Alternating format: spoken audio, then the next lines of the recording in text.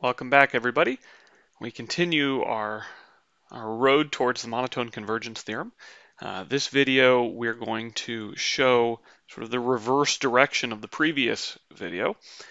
Before we were looking at increasing bounded from above sequences, and now we're going to be looking at decreasing bounded from below sequences.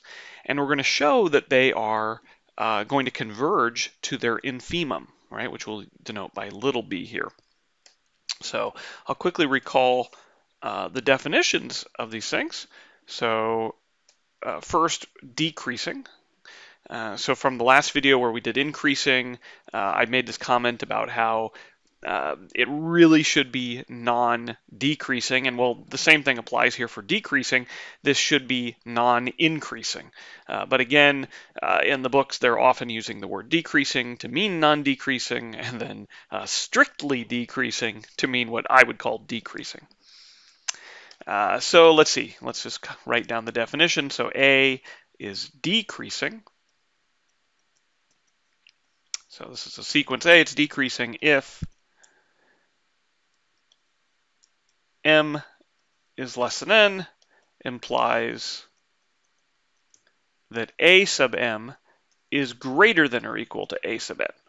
So these are indexing, right, terms in the sequence. This says if I go out further, so n is bigger than m, I go out further in the sequence, I'm getting things which are, well, we want to say smaller, but we really need to say are no bigger than the previous terms, right? So the sequence should be going down, roughly speaking, where we do allow equality between terms. All right, next we have bounded from below. So if I have a bunch of dots, all right, these represent the terms in my sequence. All right, I, in some cases, can draw a line, and the dots don't go below that line. And if that's the case, then we're going to say that the A is bounded from below. All right, last time we drew the line above. All right, and if we could do that, then we said the A was bounded from above. So A is bounded from below if there exists some little b such that a sub n is less than, or rather greater than or equal to b for all n. All right, so if you know that your sequence is always at least as big as b, I mean, it could equal, right? This is okay, right? We're allowed to do that. We just can't, we just can't go below it. All right, the third thing here is this word infimum. All right, so infimum, which is, again, sort of this dual notion to the supremum. So last time we talked about amongst all of the upper bounds, you could find the least one, and that was called the supremum. The infimum is going to be for lower bounds, right? So you look at all of the bounds from below, and you find the greatest one. Right? Oh, and I guess I should point out here, as I did in the previous video, right? In such a case, right, we call little b a lower bound. Right? So when we were bounded from above, we had upper bounds. When we're bounded from below, we have lower bounds. All right, and so B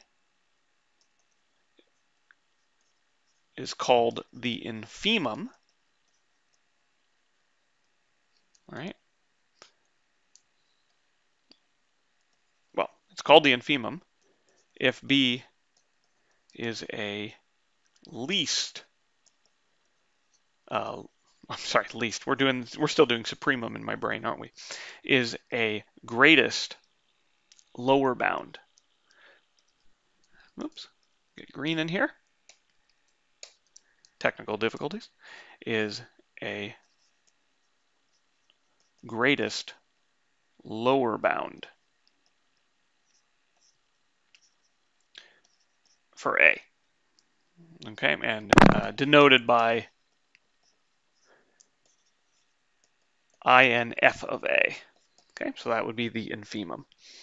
And so the claim in this problem is that if you know that your sequence is decreasing, right? So here you can see it's kind of going up and down a little bit, but if it's truly decreasing, and if it is bounded from below, then you find the greatest lower bound, right? So the biggest of all the lower bounds, and that is what actually A will converge to.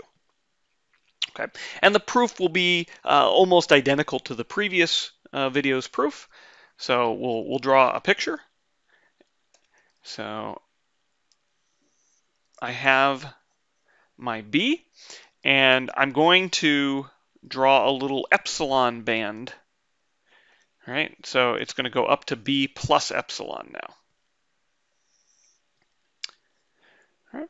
And the claim is that at some point, the sequence A has to go into this band, right? Well, what if it didn't go into this band? Well, we know it can't go below B because B is a greatest lower bound, right? It's a lower bound, so A can't go below it. All right, so A must be above it somewhere up here. And if it never went in, right? So if it stayed like this, right? And I draw it decreasing because it is decreasing. Well, in this case, B plus epsilon might be our infimum, but it certainly wouldn't be B. Right? We could certainly find, if this was what the sequence looked like, we'd be able to find a greater lower bound than B. Right? B plus epsilon would do the trick. So, since B is the least upper bound, we're still doing it, is the greatest lower bound. So the greatest lower bound, there exists some m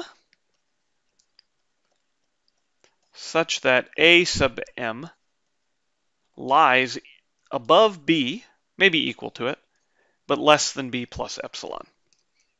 So at some point, we actually have to go in here. There's some A sub m, which is going to be inside that band.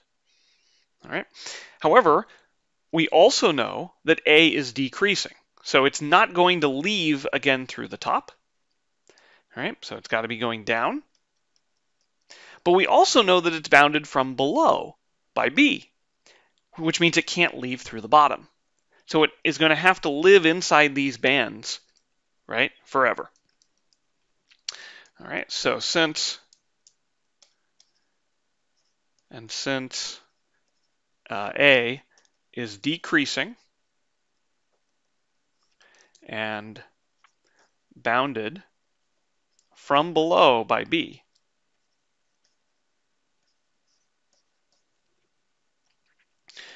we have that B is less than or equal to A sub n is less than B plus epsilon for all n once you get past m.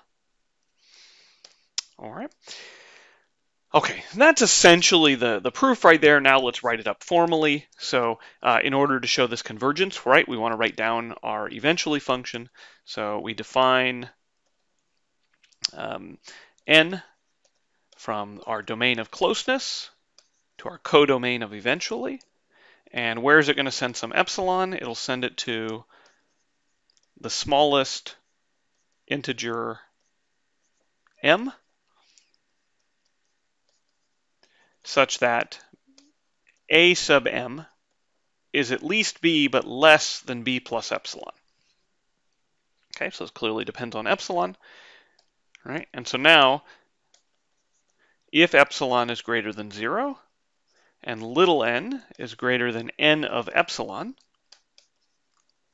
then we know that all of the terms, right, after A sub m are going to lie between B and B plus epsilon, which means that A sub n is within epsilon of B. So A sub n and B are less than epsilon away. Right? Thus, A converges to its infimum, little b. And there we go.